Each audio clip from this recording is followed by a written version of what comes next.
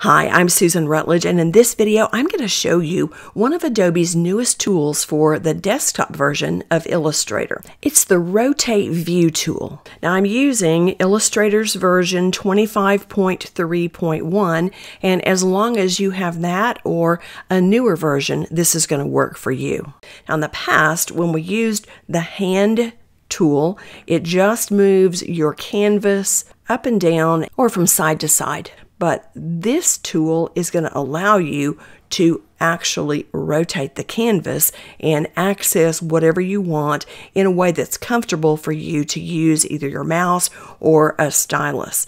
I'll activate the tool by coming over to the left toolbar. I'm going to press down on the hand tool. That gives me a flyout menu, and I'm able to select the Rotate View tool. The keyboard shortcut for that is Shift-H. And I recommend that you learn that keyboard shortcut so that you can toggle back and forth between the Rotate View tool and the tool that you're using to draw with. We have the Rotate View tool active, so all I have to do is press down with my mouse and push in the direction that I want the canvas to move. Next, I'm going to get the Blob Tool. That's keyboard shortcut Shift-B. And I want my blob to be just a little bit bigger than what you see here on the end of my paintbrush. So I'll press down on the right bracket key, and each time I press down, it gets just a little bit larger.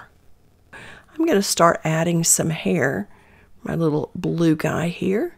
And when I have what I want done here, then I'm going to get the Rotate View tool, keyboard shortcut Shift-H, and drag this over to the other side. Go back to the Blob tool, keyboard shortcut Shift-B, and we'll draw some hair on the other side. And I think you can see this is going to be a helpful tool for some of the different illustrations you're creating. And when I'm finished, all I have to do is press the Escape key and my artboard goes back to its normal view. I hope you find this tip useful. I know I'm going to be using the Rotate Canvas view as I work on my illustrations. And I would ask you right now to consider subscribing to my channel so you don't miss any of my future tutorials. Thank you so much for watching. Bye now.